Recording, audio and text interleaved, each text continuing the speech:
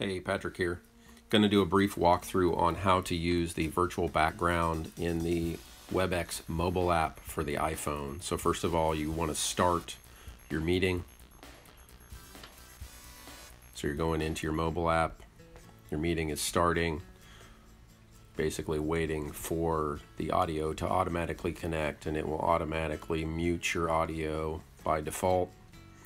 And as soon as that's done, you're going to want to click on your little video icon, which is second from the left, and then you get a preview, and above start my video is virtual background. So click on virtual background.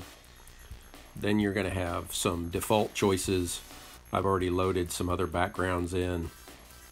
You'll notice that you're kind of haloed around your body, and maybe like if you raise your hand, you're not necessarily going to see your hand. So you may or may not like it. You see I'm waving my hand there. Different backgrounds work better than others.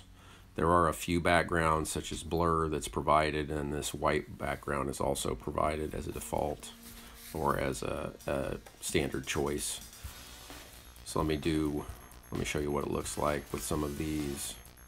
And then there's no background at all. You'll see it's a lot more crisp when you have no background. So you may, depending on where you are and when you are and the light levels, you may use no virtual background. So there it is in a nutshell.